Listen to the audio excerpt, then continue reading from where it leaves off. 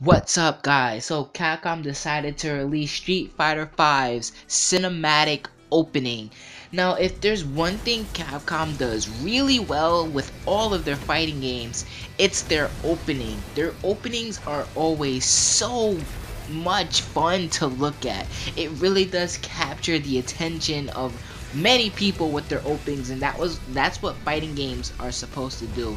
They're supposed to look amazing, really capture your attention. And I don't know, man, from Street Fighter 4 to Street Fighter 2, Street Fighter Cross Tekken, their openings for fighting games have been absolutely phenomenal. Hell, even Marvel vs. Capcom, Fate of Two Worlds, and Ultimate Marvel vs. Capcom, their openings have just been so well done.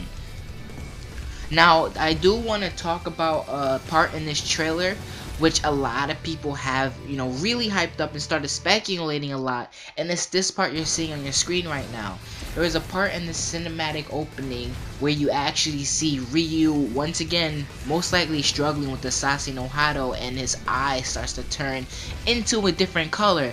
Now, people immediately pretty much are speculating that Evil Ryu will probably be in the next wave of DLC characters. But honestly, I have to disagree with this. If you guys remember Street Fighter Cross Tekken's opening, it showed a part where Ryu, his eye was changing into a different color. People thought that this would be Evil Ryu hopefully being in the game when new DLC comes out, but Evil Ryu never came into Street Fighter Cross Tekken. So, will Evil Ryu be in this game? I'm not saying he won't, he might, but because of the opening, I don't think he's gonna be in it.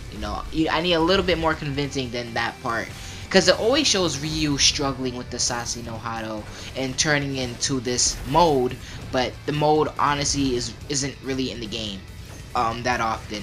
But anyways, let me know what you guys think about the cinematic opening. I think it looks pretty good. It's pretty nice to look at, and I'm gonna be out of here. Thank you guys for listening. Deuces.